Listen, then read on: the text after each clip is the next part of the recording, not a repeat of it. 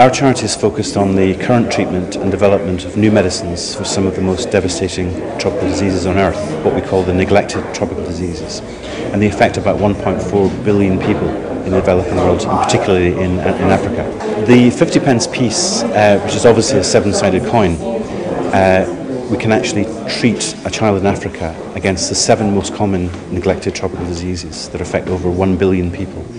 We can treat a child for a whole year with one 50 pence coin. It's that simple and it's that cheap. And that's what basically the appeal is about, raising awareness and also asking people to spare 50 pence this Christmas to treat a child in sub-Saharan Africa.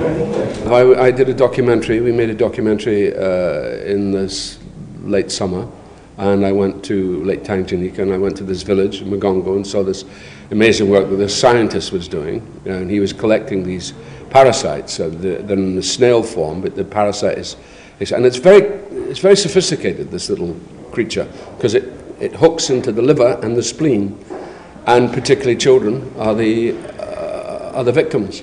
And the parasite comes from this stream where the children play, and there's infection and reinfection, and the drug deals with it, and it's and within days this is gone. It's completely gone. Well, the campaign is basically that for 50p we can deal with 7 neglected tropical diseases. We can treat one child for a whole year, and this affects 1,400,000 people a year. These diseases, between 506,000 and 600,000 people die each year, and with 50p we can treat that child and we can make that child well. And if you can think about it, that's it's very cheap, really, when you consider it.